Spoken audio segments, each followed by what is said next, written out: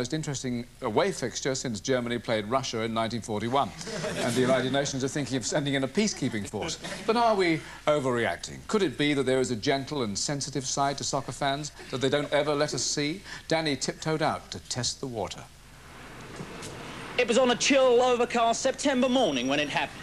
At Football League headquarters, the draw was being made for the second round of the Milk Cup.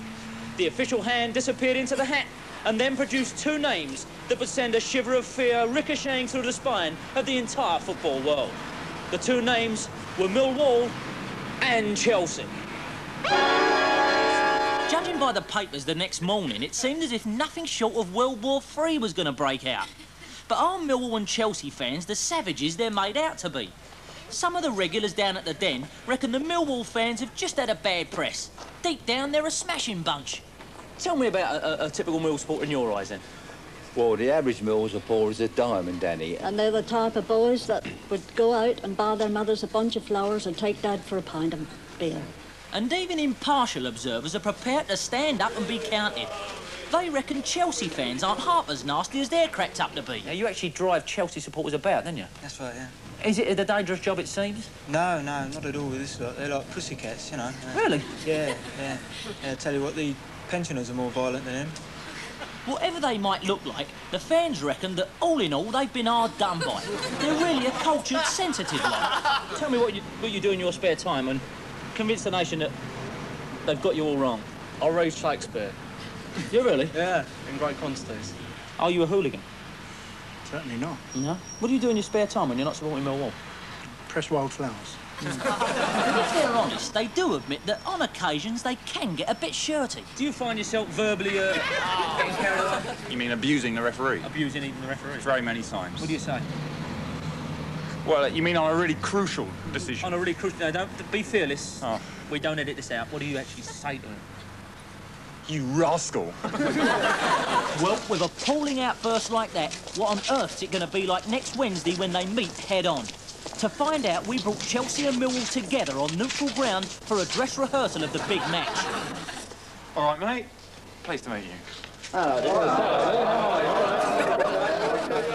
It was a risky operation, so we decided not to push our luck with a real match. Instead, we settled for something a little less likely to cause aggro. All right, gentlemen. Let's have a very good game, please. Nice and clean.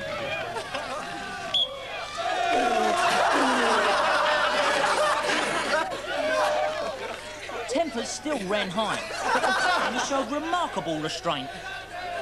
I say, referee, have a cow.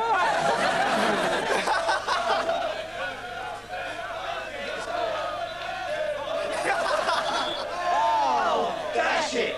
The lads were certainly on their best behaviour, and the chants from the terraces wouldn't have been out of place at a netball match.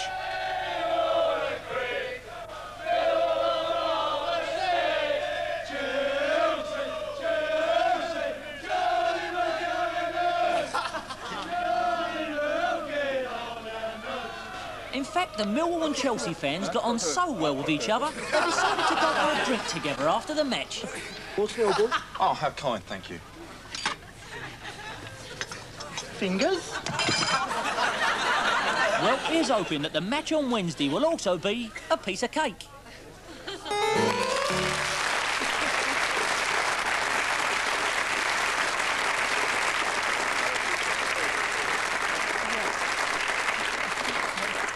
That was a very nice one, Danny. What do you think we'll be saying, though, this time next week? Is it going to be a nasty one? Can I talk about Los Angeles or something? I don't know. I mean, I sincerely have supported Mill for 20 years, over 20 years. And people, it's funny when I go down there now, of course everyone knows and I talk about Millwall, and blokes do come up to us, I stand on the terraces and they come up and say, you've only been coming down here since you've been on the telly.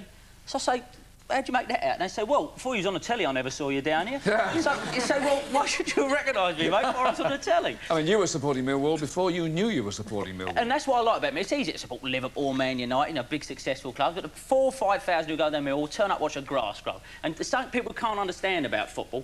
It's if you're involved with it and you're involved with a team like Millwall, it's your team, and it don't matter if you're playing Workington or all the dodgy teams we have to play, because you know in your heart, you know they're perhaps not the best team in the world, but you think they're the best team in the world, and you really do go This is getting maudlin. I don't want to... normally get rid of that mob, would you? Sorry, can I just on the light? I once saw down there on the floodlights at Millwall. There was a fella sitting up like this, and he was obviously boozed. And there was a bloke with a flat cap on beneath him. And the fella, all of a sudden, because your attention wanders down there, and all of a sudden this kid went, "Bah!" And he was sick over this bloke with a flat cap who stood there. And everyone roared, and it was coming up his hat. And he took his hat off, and as he took his hat off, the kid went, "Bah!" I'm glad we waited for that one, aren't you?